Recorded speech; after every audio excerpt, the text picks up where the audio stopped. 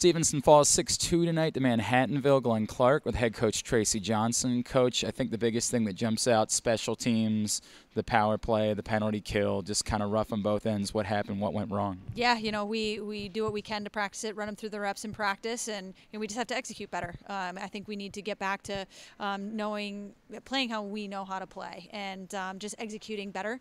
And no question that special teams was the name of the game tonight. You know, one of the things that jumps out is you sort of play the game of what if, right? Like you have the 5-on-3 and the 1-1 game in the first period, and if you could have taken advantage of that, or you go up 2-1, you get another chance, 5-on-3, and I guess it was back-to-back power plays in the second period. And it doesn't excuse what happened after there, but it seems like maybe this game could have been a different story if you could have taken advantage of those opportunities. Yeah, unfortunately, you know, we can't live our hockey season in the would-haves. If we would have done this or we would have done that.